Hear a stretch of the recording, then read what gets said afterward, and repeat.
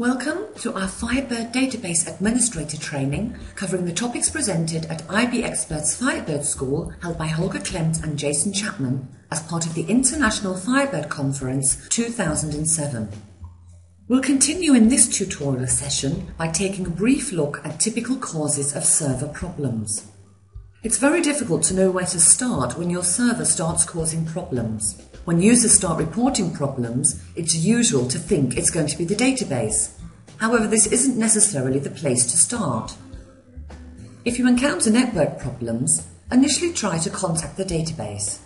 Use the IB Expert Communication Diagnostics to test connect to your server. Analyze any error messages returned. Alternatively, attempt a connection at TCP/IP level and ping in the server. When the server can't be reached this way, it is obviously not a Firebird problem.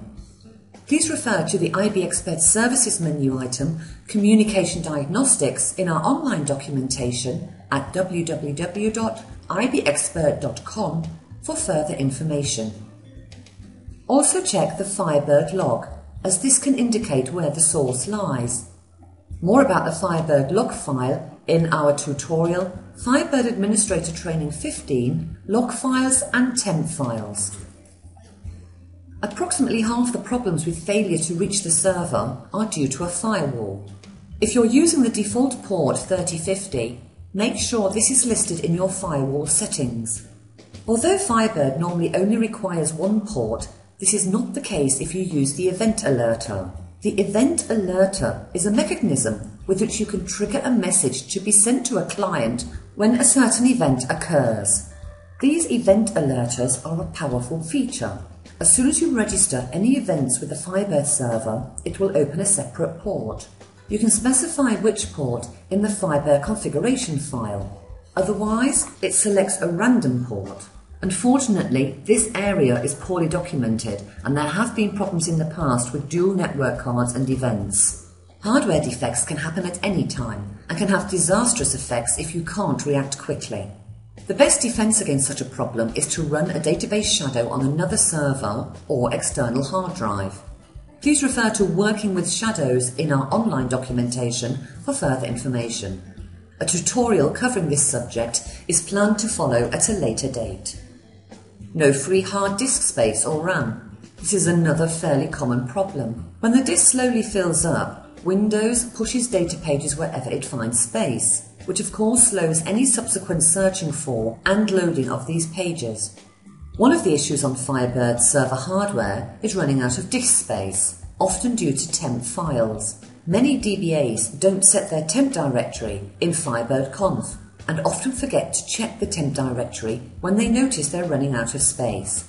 When the hard drive begins to become full, Windows stores data pages anywhere it can find space, which of course degrades performance when searching for and uploading the data on these pages. Please refer to our tutorial Firebird Administrator Training 15, Log Files and Temp Files for further information.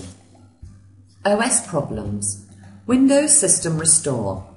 When performance starts to degrade, it's important not just to look at queries and programming, but also at the operating system itself. On Windows, My Computer System Properties, the automatic system restore can be disabled. This also prevents Windows copying all manner of files into the Win System32 DLL cache directory. It has not been unknown to discover files of 5 GB and more in this directory. Automatic Windows Update. The infamous automatic Windows Update with its automatic rebooting is the cause of many Firebird server machines suddenly being shut down because no one was sitting in front of the screen to stop it. This must be disabled. And it's not just Windows, there are many other services running that may deny you server access. So, prevent any update running and rebooting your system automatically, even antivirus applications. Close everything up, leaving only those really vital ports free. Backups can be configured via FTP onto a backup server. As far as possible, use a dedicated server for your Firebird applications. So, that was our introduction to typical causes of server problems.